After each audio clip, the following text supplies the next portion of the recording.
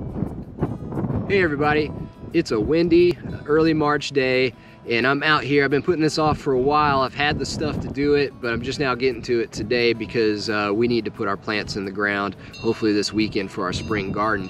So I've been waiting to amend our soil for quite a while, and now I finally got some time to do it, and I wanted to make a video so you guys can kind of see what we're doing and what the idea is behind it.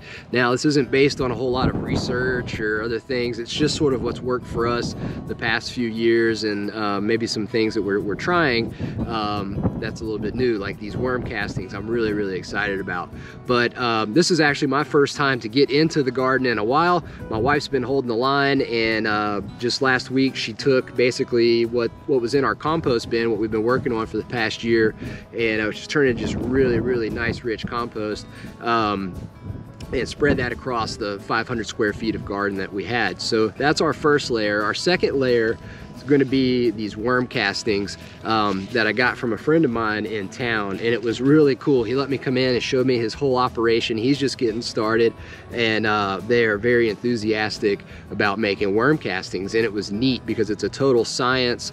It's very meticulous. It reminded me a lot of brewing beer. You have to have very particular circumstances and things at very set points to make sure that those worms are operating the way that they should. So that was really neat, and I'm excited for him to get going, and I was just happy to be able to support a buddy who's doing his thing. So that's cool.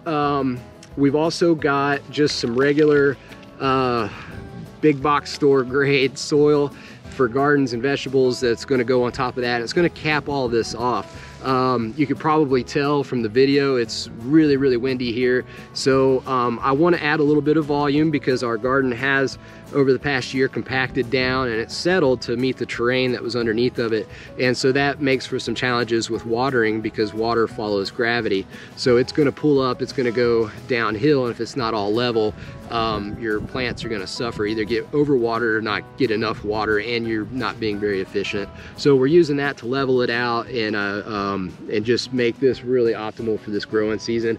I think this spring and summer and fall are just going to blow whatever we did last year out of the water. So very excited. But without further ado, I'm gonna get started on this, but I just want to let you know, like, this is a good time to get your garden amendments going. It's a lot easier to do it, to get all the weeds out and turn your garden and everything when there's not anything in there. So if you're getting your soil the same day that you're getting all your plants to put in the ground, you have a lot of work ahead of you. But I like to do it at least a week before, just so everything has time to kind of settle down and get sort of established there. Because it does take soil a while to compress down, and so it can kind of fool you sometimes. Oh, there's my guard dog. But anyway, she's saying I better get back to work before I get blown away here. Thanks for watching, and we'll see you next time.